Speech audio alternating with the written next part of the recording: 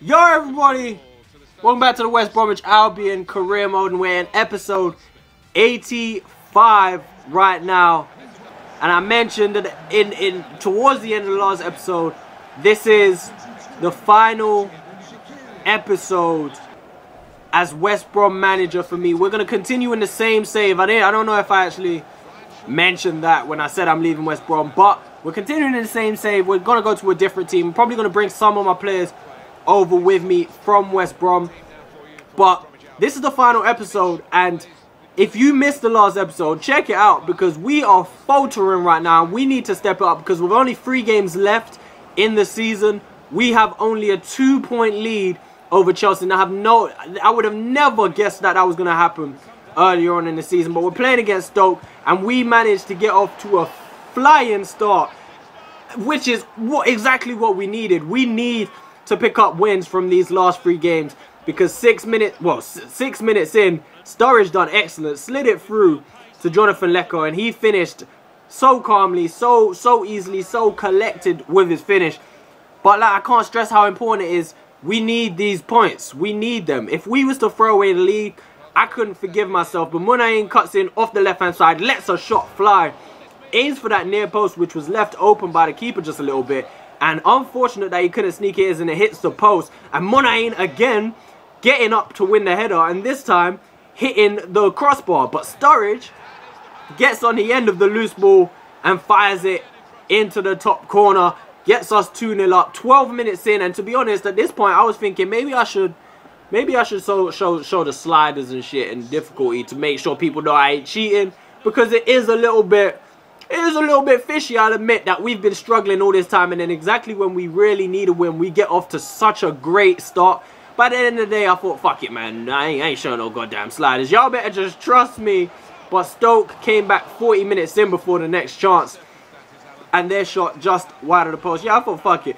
With me, the most important thing for my career modes, I aim for realism. I want to aim for realism in all aspects, whether it be transfers, gameplay, like giving it a broadcast feel type, and showing my sliders. That just kills all types of realism. That's why I don't really want to show anything like that on my series, especially on the video. But yeah, so I decided not to. So y'all just gonna have to believe me when I say that my sliders are difficult as fuck. I just got off to a flying start. Stoke were able to pull one back, but we did kill the game off 71 minutes in, when Jonathan Leko got down the right-hand side one more time and buried it into the back of the net. So you can see here, we're going to pick up 3 points from this game. However, Chelsea's result is vital, because picking up 3 points doesn't mean anything. If Chelsea pick up 3 points too, we still need to continue going into the final 2 games so we can win the Premier League and lift that trophy. But we're continuing to try and pile some pressure on Stoke City as Bezic slides it through into Mads Henriksen, returning from injury, and he just caps it off with a goal of his own. 4-1, we're beating Stoke City. And that was it for that game. Like I said, we picked up the 3 points. You already know. We got Jankovic and Van der Meer continuing their training. And Nino Jankovic joins Van der Meer as an 82 overall. Now, Van der Meer is the guy, man. Van der Meer is that guy. But his potential isn't sky high. His potential, I think, is like mid-80s. 84, 85. So he's getting there. Jankovic is the guy with all the potential. Jankovic has potential at 90 plus. So, training this guy, important. Keeping him, getting games, important. But we got the next game against Everton right here. Oh my god. I got the largest butt right there getting ready to come up. But you can see here, Chelsea did win their game also. Still only 2 points between us coming into the final 2 games of the season. And this is the lineup we went with. The strongest side, more or less, that we could field, other than Zua is playing in the midfield, and also Victor Moses down the left rather than Munain. But again, off to a good start as we win ourselves a penalty 8 minutes in. Jonathan Leko was taken out down this right hand side by Le Marchand, and it's just it's a tackle that really didn't need to be made. It didn't need to be made, but Daniel Sturridge is stepping up to take the penalty. Can he put it away? Yes, he can. Straight down the middle. Daniel Sturridge taking no chances with that penalty.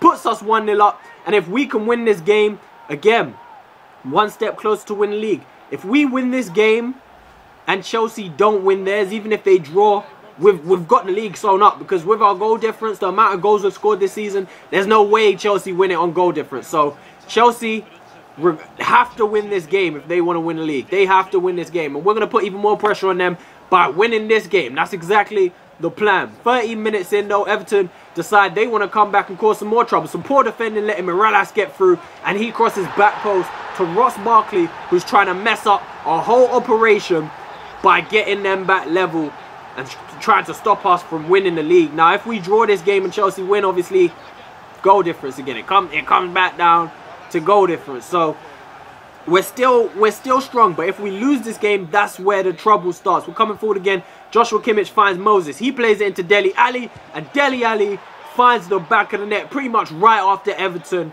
pulled one back, right after we took the lead. So Dele Alli doing a good job, good finish, scoring another goal to cap off a brilliant debut season for Dele Alli. He's been absolutely magnificent for us. So brilliant, well worked goal again, but Everton just didn't have a man right there to actually mark Dele Alli. It's poor defending from them, but I'm going to take it. I'm going to be happy with what we got. 17 Premier League goals for Dele Alli. Amazing debut season for this guy. He is an absolute... I love playing with him. Absolutely love playing with him. If I don't take him to my next team with me, I'm going to miss him.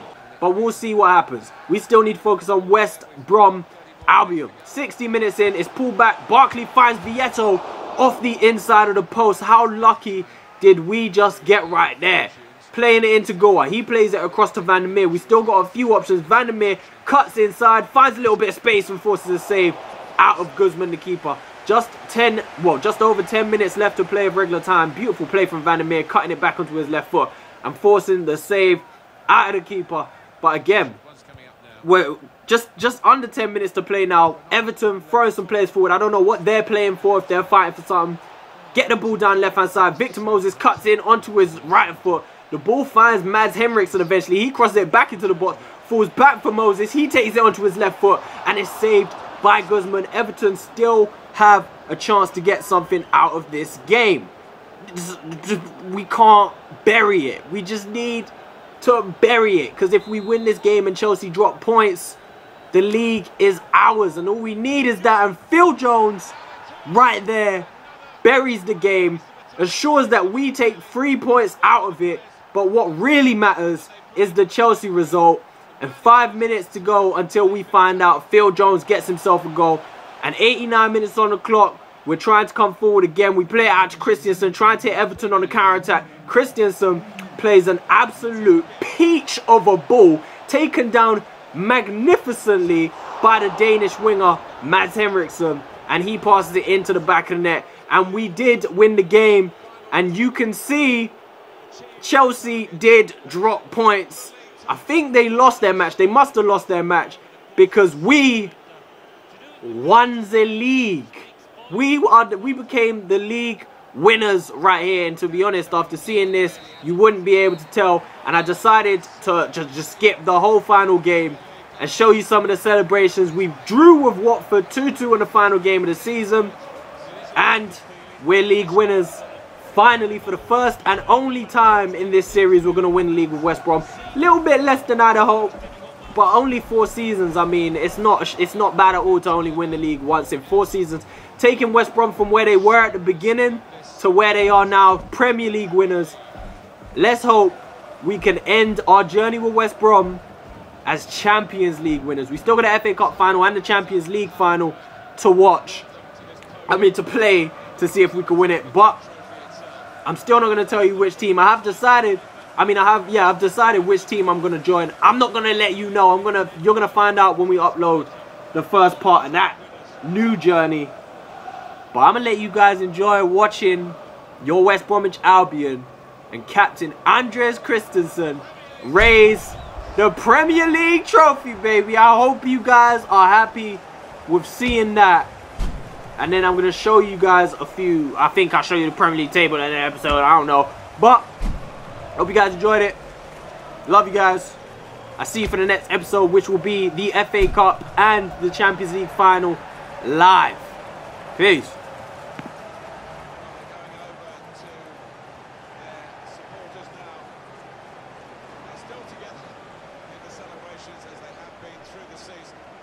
Yeah, you do get the feeling with these boys, they are a proper unit. There's really good team spirit within that dressing room.